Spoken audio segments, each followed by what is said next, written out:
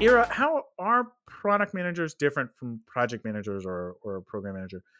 What I've heard is that, and I've heard this from other places, but it really resonated with me. PMs are responsible for what and why, and project managers or program managers are worried about when and how. Does that resonate with you? Yes, that is actually a really good shortcut.